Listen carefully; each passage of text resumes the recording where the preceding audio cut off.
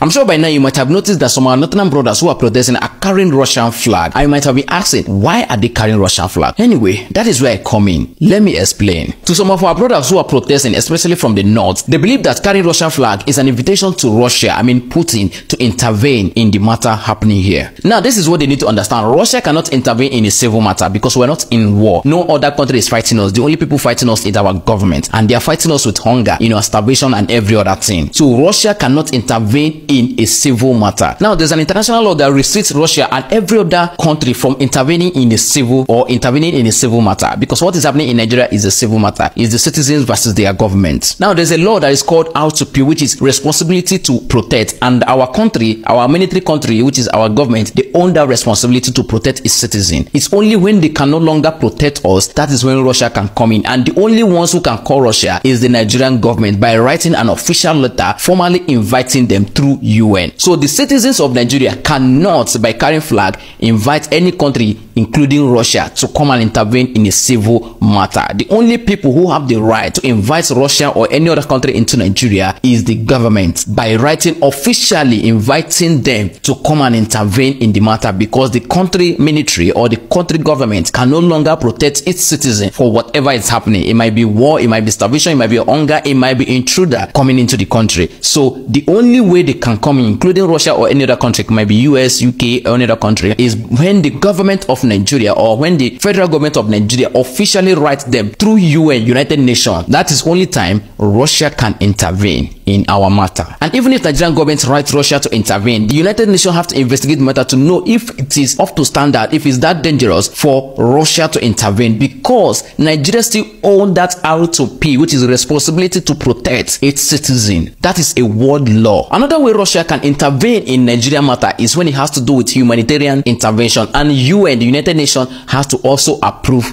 their intervention. So in conclusion, carrying Russian flag to protest cannot bring Russia to intervene in your civil matter, because if Russia should intervene, they are breaking the security code, which is the R2P, which is responsibility to protect, because Nigeria government and its military still have that responsibility to protect its citizen, and they have not called out to say that they do not have the strength or the ability to protect its citizen again, because the matter at hand right now in Nigeria is still a civil matter between the citizens and the government. And the government we're talking about, we democratically elect them. So we elected them. Is not that they forced their way by military to go there. So the Russian government cannot help you. You have to help yourself. That is the bitter truth. According to the world law, you can search about it and Google it. It is free on the internet for you to know. So carrying Russian flag does not actually help. So it helps you better when you are protesting with Nigerian flag. It makes you more a Nigerian. It makes you, patriotic to your country. And the Nigerian military respect the Nigerian flag than the Russian flag